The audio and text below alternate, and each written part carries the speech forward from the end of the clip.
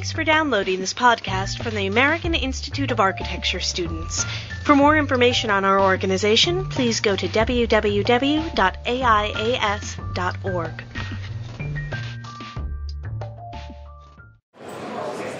Hi everyone, greetings from Boston. The next episode of the Andrew and Tony Show, live from Boston. Yep. So I don't know if you can see in the background, but there's Boston.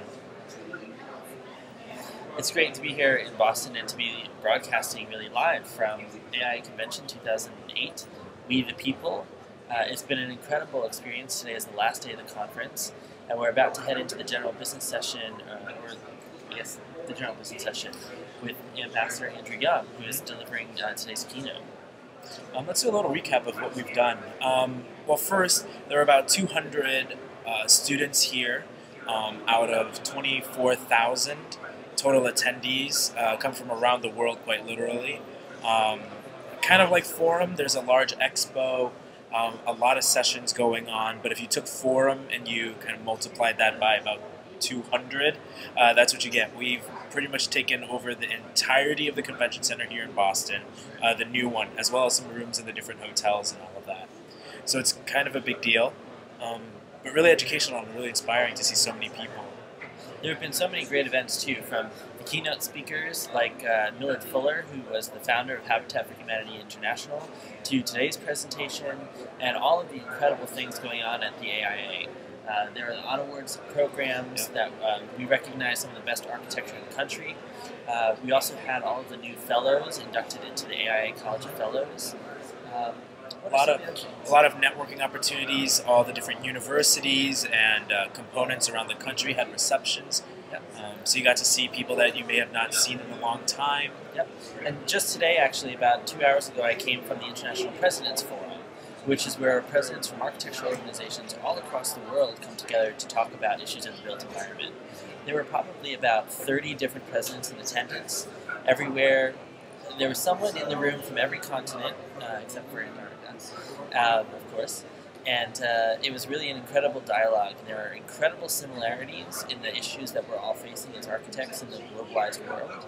And then there are also really interesting subtleties and differences to the way that we need to approach these issues. So it was a really interesting conversation, and you should be happy to know that the student voice was directly at that table. And I led the charge to all of the other presidents from around the world to connect with the AIAS as a way of building a global network for the future of the profession. And on top of that, the AIAS had a strong showing here. We have a couple events that we have every year.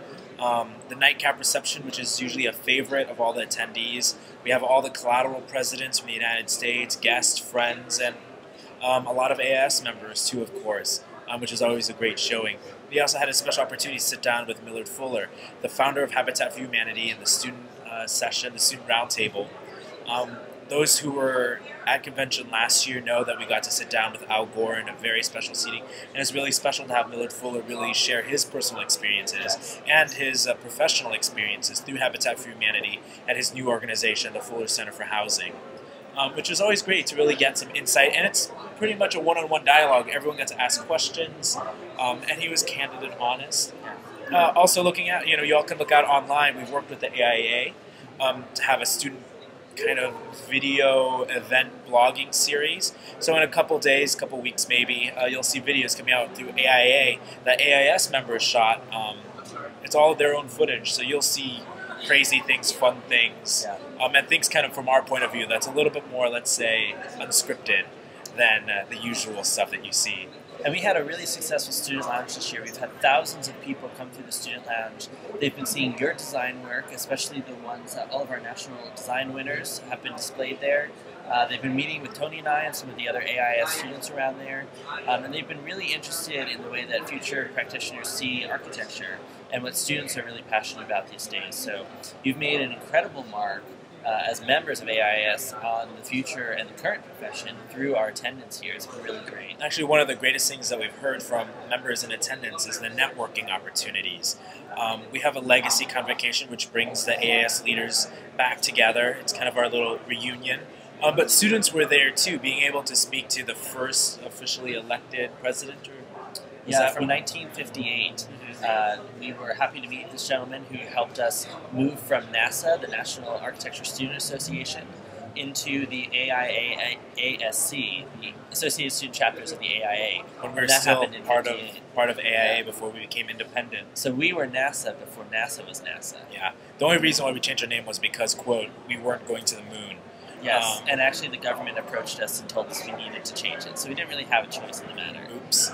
So it's really great, and then, to meet people, and all of the students have been saying it's a great opportunity to talk with peers from around the world. Actually, we had a few friends from Canada who were hanging out with us, as well as from Russia and among other countries, meeting professionals, and of course meeting with associates. You may have seen on our business cards and everything, we're both Associate AIA, which is basically the category within AIA membership for those who are out of school but not licensed yet. And meeting those who are kind of going through the same issues that we're going to be facing. How do we get through IDP? How do we test? What do we do? What advice can we get? And that's a really powerful young group of membership. It's been great to work with the National Associates Committee at the AIA and to share a lot of things in common and to support each other's missions for the future of the profession. So it's been great.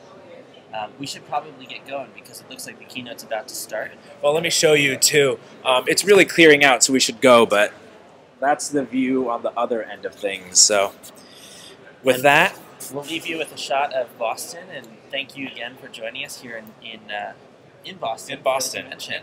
And Tony and I will see you again soon from Washington, D.C. So thank you all, and we'll leave you with this.